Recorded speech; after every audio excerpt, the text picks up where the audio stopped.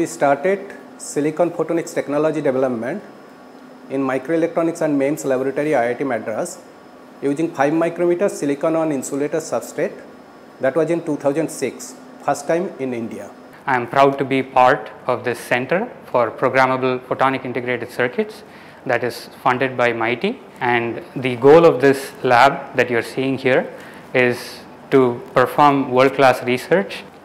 The lab is also equipped with several high-speed testing equipment which allows us to not only do die level and wafer level measurements but also subsystem and link level measurements in the optical research area. We are collaborating with SI2 Microsystem for packaging our devices and circuits. Our mission is to transfer this technology to the industry.